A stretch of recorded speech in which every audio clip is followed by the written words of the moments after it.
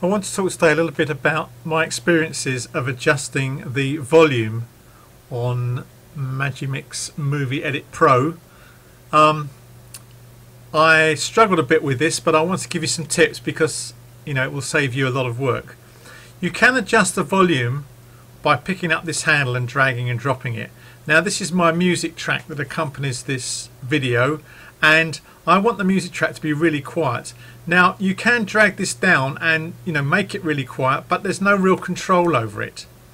There is another option, and if you right button on here, you can set the volume control to a number of decibels. Now this is fine, but I wanted to go less than -20. So how did I achieve that? Well, I went onto the forum, and George kindly helped me with this. If you press this button here, which is the mixer, or you press M, the mixer will appear.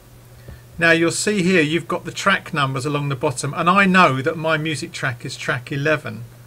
So by simply turning the auto off and setting the level here, the music track will now play at that level all the way through. This is quite useful because I want to do that on every single track of the video and every single music track so that they're all the same level. This is really useful to do, so being able to set that for the whole level is great.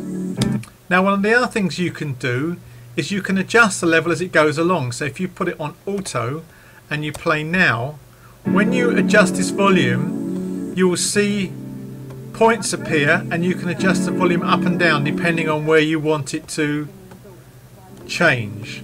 So again, this is quite useful if you want to adjust a track depending on the volume of the voice or cutting in and out. So that's quite useful. If you want to reset it back to 0, then I just turn that off and it's all gone back to 0 now. So that's completely cleared the track, and just as a double check, you can go and set the volume to 0 and it's all back where you wanted it. So I hope that's a little bit of insight into how to change the volume. There are lots of other things on this mixer which I've not used yet, but I hope this helps.